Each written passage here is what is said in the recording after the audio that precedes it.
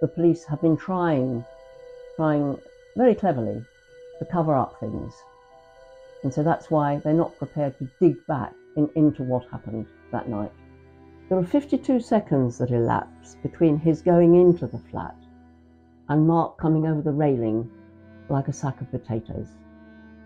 What happened in those 52 seconds, we don't know. There was shouting, swearing, screaming, and running up and down the stairwell, seconds before Mark's body landed outside their window.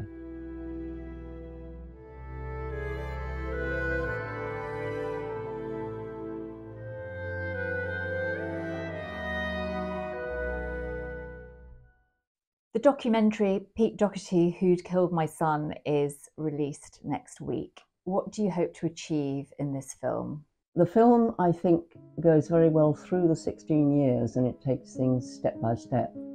So it's quite easy for people who view it, including scientists and police and so on, they'll be able to see how the story has developed and how our quest for justice has been very consistent. The documentary that's being released certainly asks a number of new questions and features some new evidence. In the wake of it, would you like to see those who were present in the flat on the night Mark died re-interviewed by police? Oh, absolutely. I mean, for example, we have a person who was there actually saying that it was manslaughter or murder. So I think it's absolutely vital that all 6 of them are re-interviewed. Tell us what you know about the circumstances that unfolded on the night that Mark tragically died.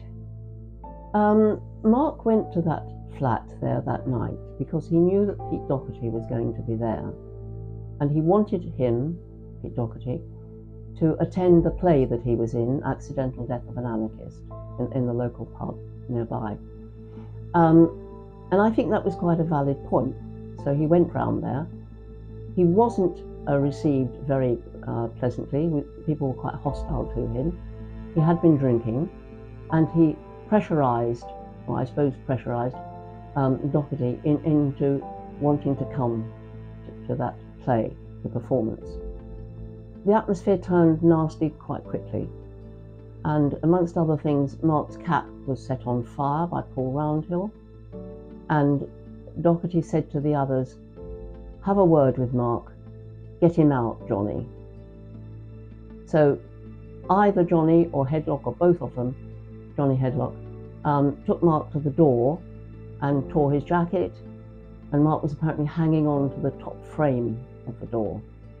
He was thrown out, and we can see on the CCTV that he goes out of the building, down to the end of the road, turns left out of view, and then within a few minutes comes back into the road and goes up to the flats again through the communal door. There are 52 seconds that elapse between his going into the flat and Mark coming over the railing like a sack of potatoes. What happened in those 52 seconds, we don't know. But the witnesses from a flat lower down have said that there was shouting, swearing, screaming, and running up and down the stairwell, seconds before Mark's body landed outside their window. Tell us about what you think are the police failures in the investigation of the death of your son. Well, the first investigation, which started when he died, was absolutely a litany of errors, and assumptions were made, and even as far as I would go to say as far as lies, with the investigating officer telling us 3 levels of alcohol in his blood, 3 different levels, having said that he committed suicide when he hadn't even seen the CCTV, it hadn't been downloaded, and it was just shoddy. For example, the scene wasn't cordoned off.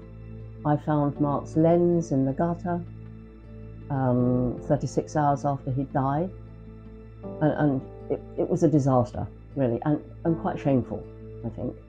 So that underpinned the whole of the investigation, really, because I think since that time, the police have been trying very cleverly to cover up things.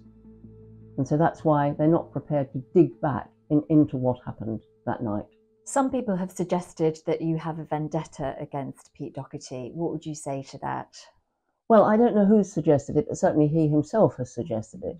And I think this is his way out for sort of playing and becoming the victim, if you like. Of course, it's absolutely untrue. All I want is to find who was involved in Mark's death and how he came to die. There's no question of a vendetta against anybody. All you've ever wanted is justice for the death of your son, Mark. Tell us what he was like. Now, that's not so easy.